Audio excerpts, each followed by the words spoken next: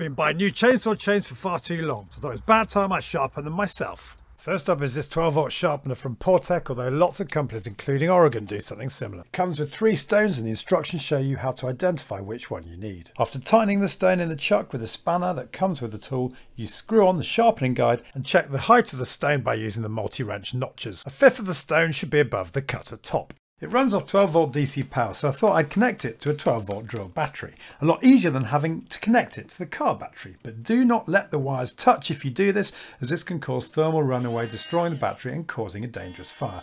Also, make sure the terminals are connected the right way around to ensure the sharpener rotates in the right direction.